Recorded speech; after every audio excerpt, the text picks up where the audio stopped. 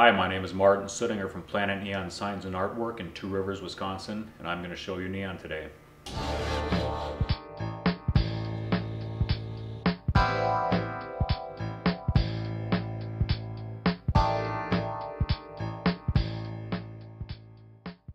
Right now I'm going to go over the tools of the trade for neon sign making. Right here is the blow hose.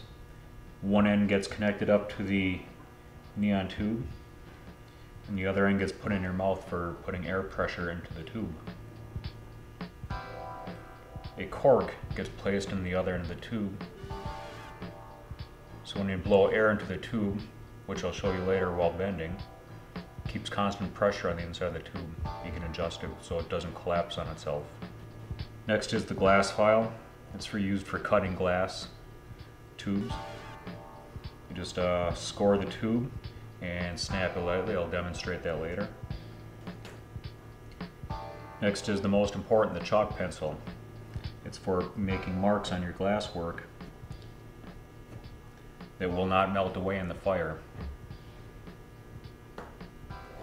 Here's an electrode holder. It's used to hold the electrodes in place so you don't burn your fingers.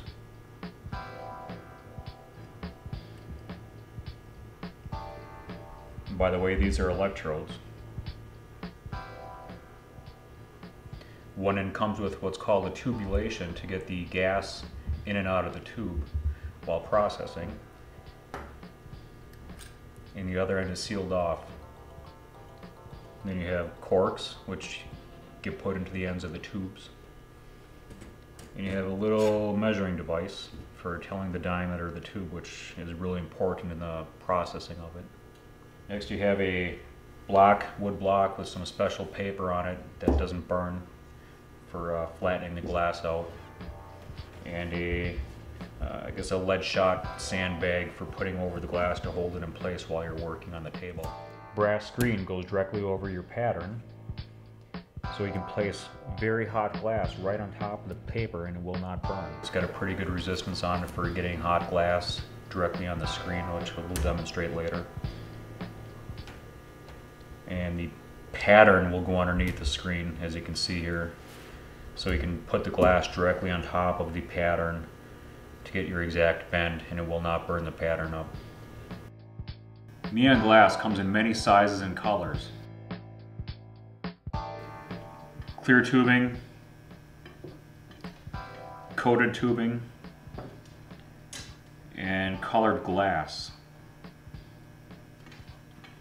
This is an example of two blues where this glass is physically colored and this is coated with a powder on the inside of the tube. The colors come from neon gas or argon gas. Neon is your typical red color. Argon gas is a light lavender color.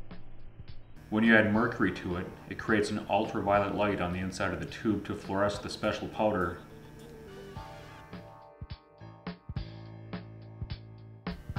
This here is a ribbon burner. The flame can be adjusted from 2 inches up to 24 inches. This here is the crossfire burner. It's used for making sharp bends and welding pieces of glass together. This here is a hand torch used for working on the glass up on the table or sealing on electrodes. The torches are fed with a mixture of natural gas and air. There's valves at the bottom to get the correct fuel-air ratio for the proper flame for bending the glass. This here is what's called a processing manifold. There's neon gas and argon gas. This tube has a special liquid in it.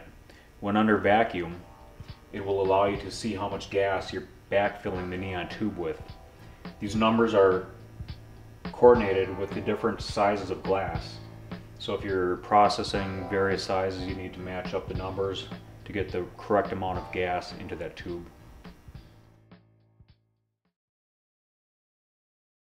For this video, I'm going to demonstrate the letter A.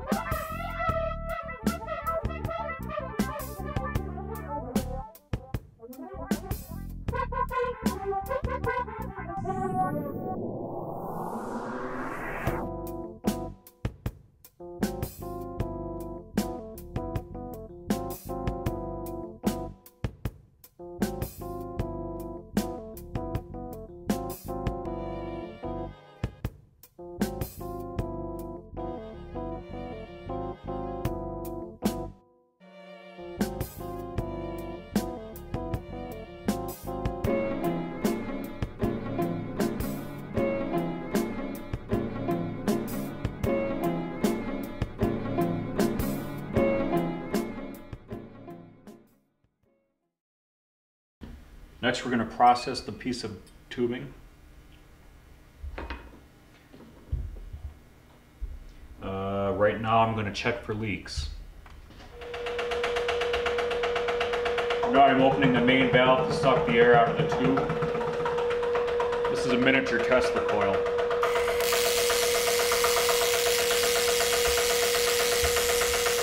And you can see the vacuum is drawn to ignite the tube. And what I'm looking for, I'm going across all the welds that it created.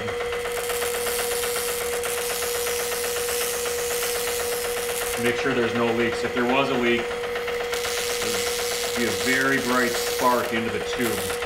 It's like a little pinhole going directly through it. Next, I'm going to put the little ball of mercury in. This is a 1 pound jar of mercury. It's fairly heavy. So a little tiny ball.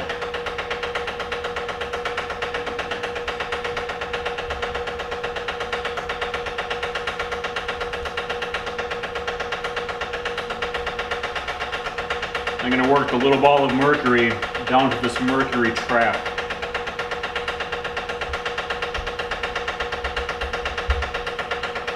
It's going to sit there for the whole process all the way till the end.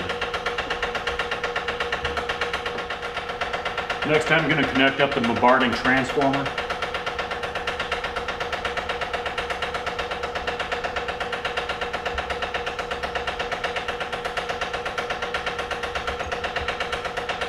Little piece of dried paint. It's a special paint that melts at a certain temperature.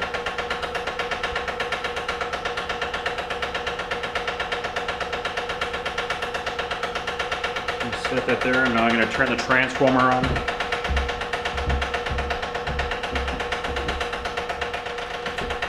Just give it a quick little test.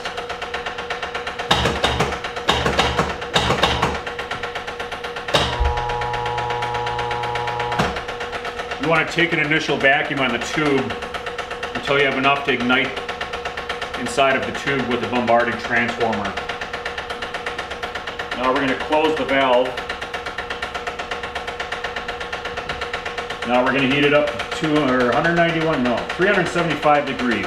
We're going to heat it up to 375 degrees. Now the paint just melted. Now I'm going to open up the valve again.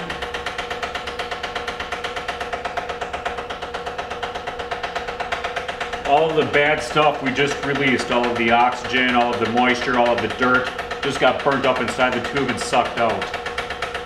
Now I'm going to heat it up again to 475 degrees to process the electrodes. There's a special coating on there.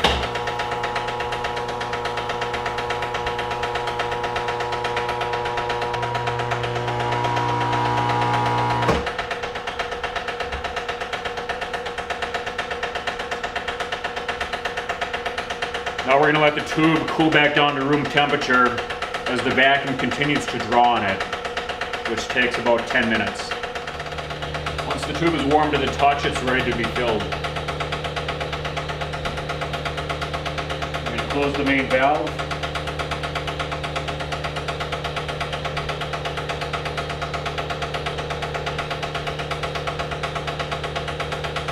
This is 9mm tubing.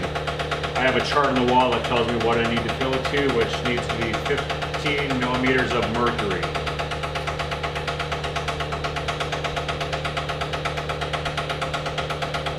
This special liquid is used in place of mercury.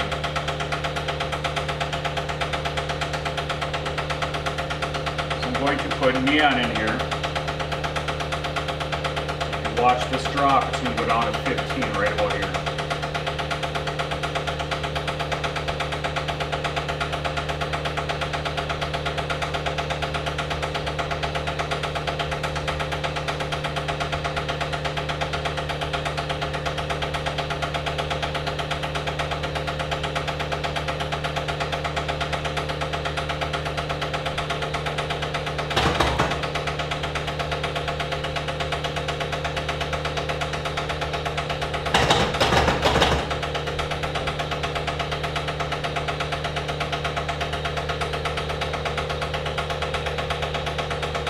Next, I'm going to seal the tube off from the manifold. I have a completely sealed tube with a little ball of mercury in there, which I'm going to dump in a little bit. Alright, I brought the new tube over to my table here. I've connected up a standard neon transformer. I'm going to power it up. Neon, when it starts up, isn't red as you would expect right off the bat. It takes a little time to age in. If you watch over the next few minutes here, it'll slowly richen up to the red color that you'd expect of neon.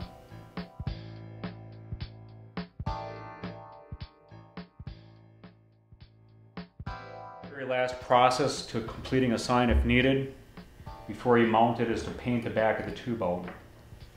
The process I use is called dip painting. Just connect some homemade clamps up to it.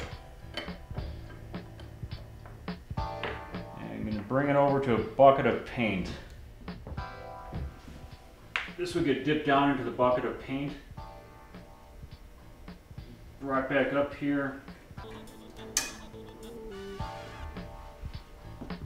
Once the sign has been dip painted, it'll turn out like this. The back of the lettering is blacked out. All of the work, all of the bends, all of the welds, they're hidden in the black paint, and you end up with the lettering only. I'm Suettinger from Planet Neon Signs and Artwork, Two Rivers, Wisconsin, and this is how to make neon.